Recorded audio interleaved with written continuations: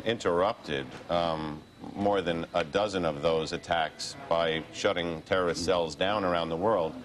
They've always been worried since the first attack on the World Trade Center that there would be another bold strike on U.S. soil.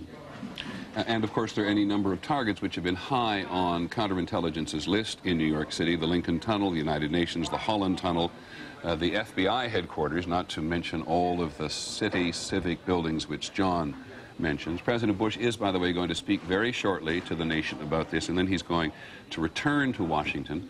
And we have on the phone our principal aviation analyst and expert, John Nance. Good morning, John. Morning, Peter. What would you like to contribute to this? Because one knows that it is indeed possible to fly an aircraft into a building if one intends to do so. If one intends to do so, that's correct. And unfortunately, when you've got something that has been as worrisome a target as the World Trade Center, regardless of the way we've hardened it up on the ground, they have apparently, whoever they is, picked the one vulnerable area. The thing that is most disturbing to me is not only the fact, of course, that there are people more than likely in that building that have been directly affected by this, but that we may have an innocent load of passengers. The flash of that second aircraft across the screen is disturbingly close to what you would call the planform of an Airbus A319 or an Airbus 320, also of a 767 or something of that nature. And that's a large airplane. John, let me go slowly with you, and we'll actually put it on the screen again very slowly so that we can see it come across screen. Are you able to identify specifically the type of aircraft by looking at this videotape as it comes across? Can we roll that, please? I'm watching that right as it comes across the screen, and it is more than likely not a Boeing 737.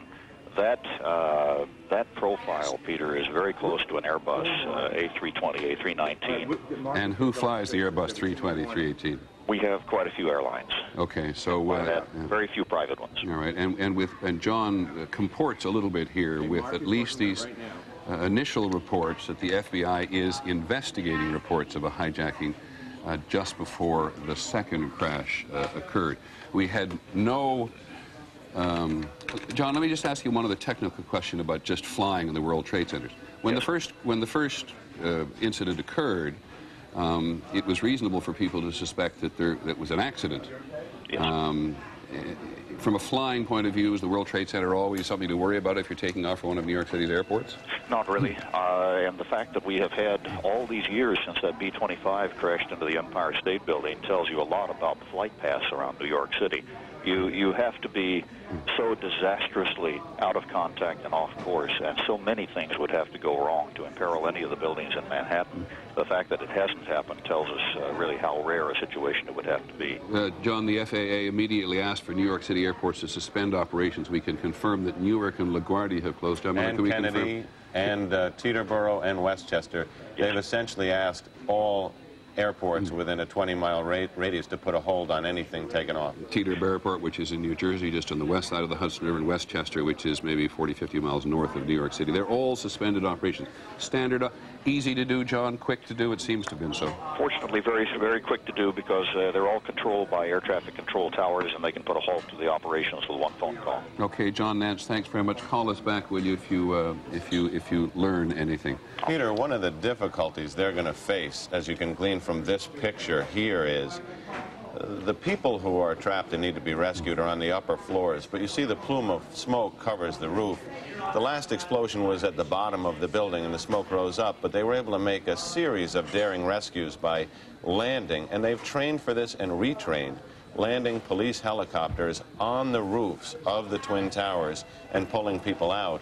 It's going to be very difficult, since the roofs are now enveloped in smoke, for the police helicopters, which are arriving at a landing zone now, just below the World Trade Center, to be able to get up there till that smoke dissipates. And that's where they had expected to pull a lot of people out this time because they had so much success the last time. Similarly, John, if you look at the two buildings, it does appear that at least in the northern tower there, or the left tower as you see it on the screen, below the incident, the building at least looks on the outside to be reasonably secure. And people will have a long, horrendous, terrifying walk down in a darkened building. but we'll at least be able to get out on the ground. By the way, Claire Shipman, ABC's Claire Shipman just called in. She's been checking with the FBI. She also says that the FBI had no warning whatsoever. Their crisis management operation in Washington is in place in conjunction with the Federal Aviation Administration. They are all now, which makes perfect sense, focusing on the recovery of survivors. The New York Stock Exchange has delayed indefinitely its opening today. This will just have not only an extraordinary effect on the national psyche, one surmises, dissimilar perhaps, but from what happened in Oklahoma City, but a very clear reminder to those of us in the United States that terrorism of a huge magnitude, with which we're somewhat more accustomed in the Middle East and in Africa, given the attacks on the U.S. embassies a couple of summers ago. But a reminder again that as far as international terrorism is concerned, and people's anger and even desperation on this occasion with the United States is going to find itself manifest here on U.S. soil. John, here's the president now in Florida. I wonder if everybody knows there what's going on. We'll listen to him. Ladies and gentlemen, this is a difficult moment for America. I unfortunately will be going back to Washington after my remarks. Secretary of Rod Page and Lieutenant Governor will take the podium and discuss education. I do want to thank the folks here at Booker Elementary School for their hospitality. Today we've had a national tragedy. Two airplanes have crashed into the World Trade Center in an apparent terrorist attack on our country. I have spoken to the Vice President, to the Governor of New York, to the Director of the FBI, and have ordered that the full resources of the federal government go to help the victims and their families, and to conduct a full-scale investigation to hunt down and to find those folks who committed this act. Terrorism against our nation will not stand. And now, if you join me in a moment of silence.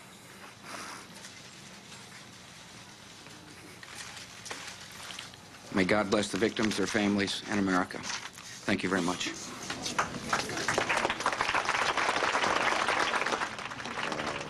President clearly shaken, I think one can say, confirming what we think we all knew, which was that two aircraft in an act of terrorism crashed into the twin trade towers. Nobody was quite certain about the first one at the very outset, but the president absolutely, having talked to the Vice President, the Governor of New York, the Director of the FBI, now believing and confirming that we have two terrorist attacks on the World Trade Center, and the president saying the two things which a president must say at a moment like this: terrorism will not stand, which is an important thing for him to say, but not always necessarily effective, and God bless the victims and their families. John Miller, what are you picking up on the police radio? There was a bit of a stir a moment ago because LaGuardia Tower reported urgently that there was another aircraft moving fast in the no-fly zone. Now they've contacted that aircraft and they say it's a military aircraft that's rushed to the scene to enforce the no-fly zone and literally be a presence in the area in case there is another plane headed for the building, so that there'll be some at least armed aircraft up to confront it. Just think for a second, John, how you have drawn an extraordinary parallel. We think of no-fly zones as being in southern and northern Iraq, where the Iraqis are not allowed to fly, and if they do fly, are going to be shot down. Now we have a no-fly zone all around the lower part of New York City, and perhaps on the northern area too. All of the areas, airports closed down, and armed American aircraft in the air to shoot down anybody else who wants to take a shot at the place. I mean, those are the reports that are coming across the radio now, and if they're true, it's quite incredible and certainly unprecedented. Well, it would also suggest, as best you can tell, looking at it from this very sort of antiseptic environment that we are all in our newsrooms, is that the reaction has been fairly quick. New York City has an Office of Emergency Management. It's over here on the west side. It's a great bunker, which the city... Ironically, it's located in the World Trade Center complex, although not in the Twin Towers. Just right next door. North of the Trade Towers, right. in the World Trade Center, in the other northern World Trade Center there. And on an occasion like this is not one they absolutely anticipate when they got going. They're talking very concerned with chemical and biological warfare. They've got extensive plans about that, which they very often demonstrate to the press.